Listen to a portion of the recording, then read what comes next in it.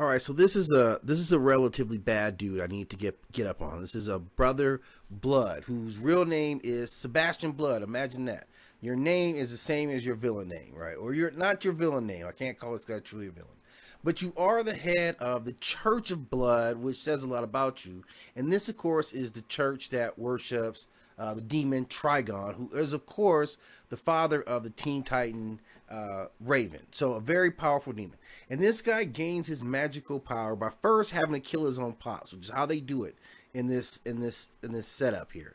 So he kills his own pops, and now he's got all the magical powers, and he's also got vampiric ability. So I do classify him as a vampire, and you'll see him in some vampire matchups once we get into that.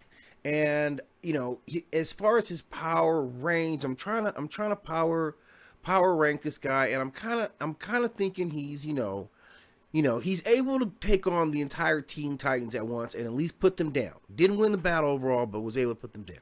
I think that says a lot about your power, right? Like I would say you're definitely you're not the tippy top, you're not in the ninth level, but I'm gonna put you like a level like 6. I'm gonna put you a level 6, and I would say I'm kind of putting Loki as like a 5, right? So I'm saying I'm saying okay, Loki's gonna have to be like a 7, right? Because I gotta put you lower than Loki because I think you're a human who becomes this powerful, kind of you have some because he now possesses like immortality, right?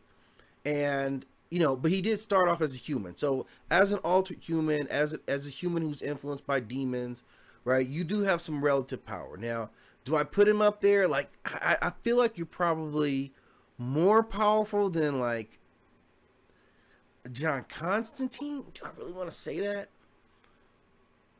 Well, we're gonna have to see, man. So now I'm just introducing this guy to the whole versus universe. So I want to start power scaling this guy. We're gonna have him in some versus matchups. But just wanted to get familiar. Very interesting DC character, Brother Blood. It's a very, very cool character.